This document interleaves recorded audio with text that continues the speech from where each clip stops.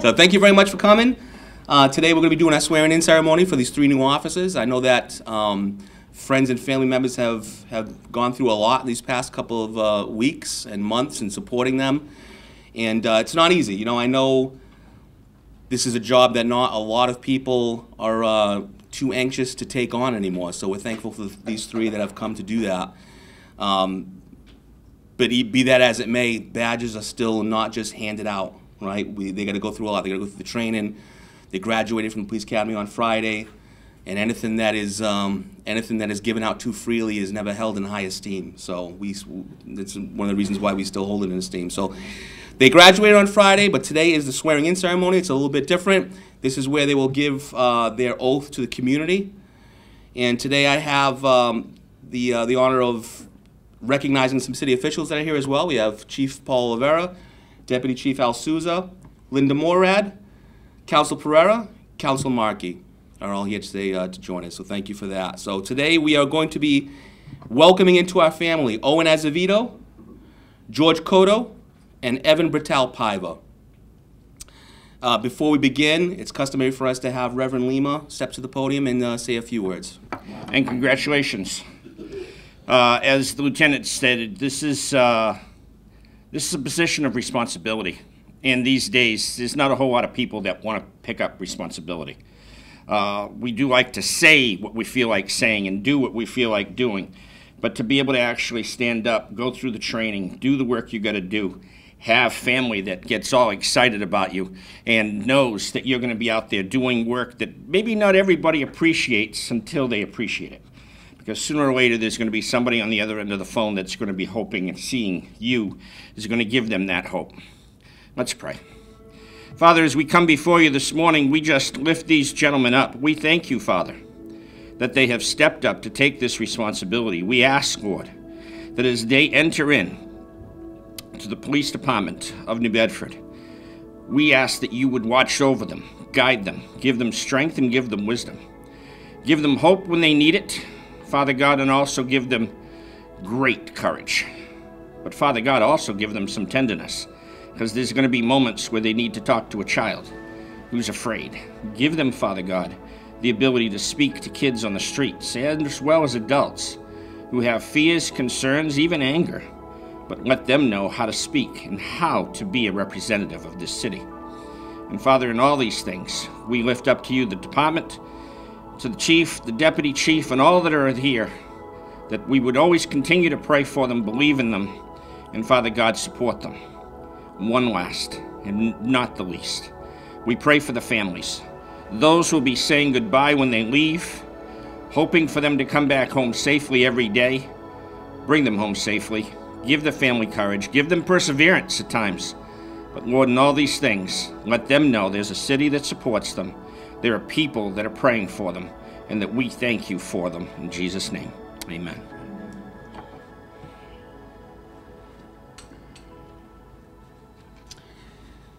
Thank you, Reverend Lima. I'd like to invite City Councilor Linda Morad to the podium to say a few words as well. Good morning, everybody. Thank you. It's a pleasure and an honor to be here today.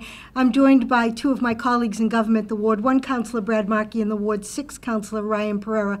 Together they cover the entire city as we bring our good wishes to these 3 fine young men who are joining the city of New Bedford as a fellow employee and a member of the New Bedford Police Department.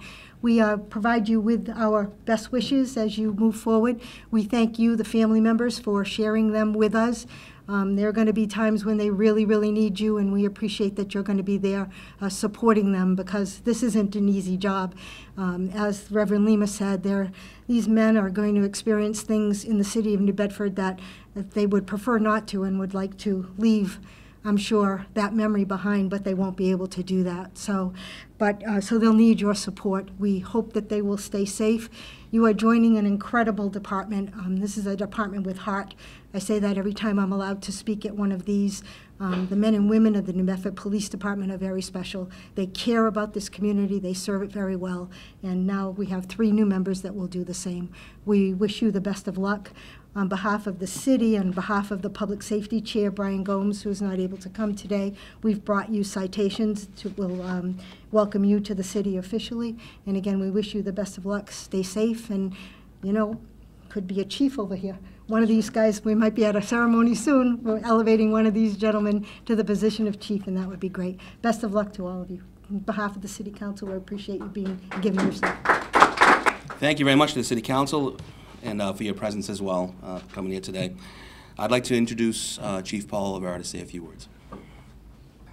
Good morning. I'd like to welcome you here today as the New Bedford Police Department welcomes its newest officers, Owen Acevedo, George Cotto, Evan Bertel Pivo.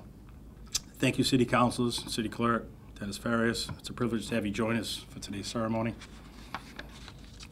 I thank you all for your continued support of the Police Department. To the officers' family and friends, we thank you for your support and encouragement for them throughout their training. I would also like to again personally congratulate the three of you on behalf of the department and welcome you. You have accepted the call to become a police officer. Do not take this lightly. Although you are a police officer, you will soon learn that only a small portion of what you do will be enforcing the law. Instead, much of what you do will be wearing the hat of many other professions, such as medics, psychologists, teachers, mechanics, secretaries, and many others. Your days ahead will see you become the first on scene for many tragedies. You'll be put in situations to save lives, prevent violence, and tend to broken minds and bodies. At other times, you will help the elderly cross the street, give directions to a lost motorist, and assist a person fixing a flat tire. You have been entrusted to respond to crises that encompass the very worst moments of the human life and to assist others at their time of need. No two situations will ever be the same. But what will be the same is your ability to make a difference to every single life you encounter. Always take the time to make that difference. Listen to every last detail of the elderly person telling their story, and get out of your car and shoot a couple of hoops with the kids as you pass them by in the neighborhoods. Policing has changed dramatically since I was in your shoes. It's a much different world out there, and it takes more courage than ever before to wear this badge. Despite the recent turbulence of the social climate, I continue to believe that together we are dedicated to making this community a better and safer place for all. Know that the residents of the city not only support you, but they also depend on you. Be the example of absolute professionalism, and with that, you will make yourself and others proud. As you now take the oath as sworn officers of the law, I encourage you to always work hard, give your best, and always remember why you chose this noble profession. Thank you. The job has changed, but the oath remains the same. And so as these officers are sworn in today and take their oath, they will become part of our family, and by extension, so too shall you. So I'd like to call to the podium now City Clerk Dennis Farias to administer the oath of office.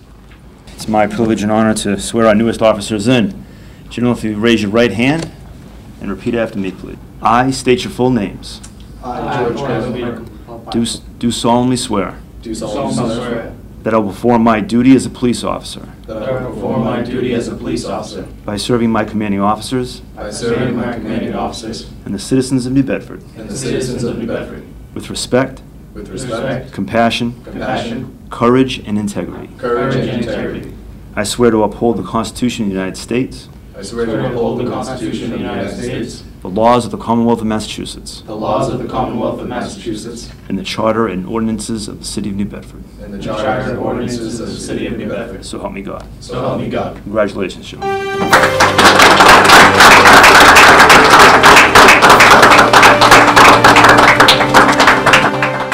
Thank you very much. We promised you a short shebang, and there it was. So thanks very much to the new officers, Officer Owen Acevedo, George Cotto, and Evan Bertel Pivo. Welcome.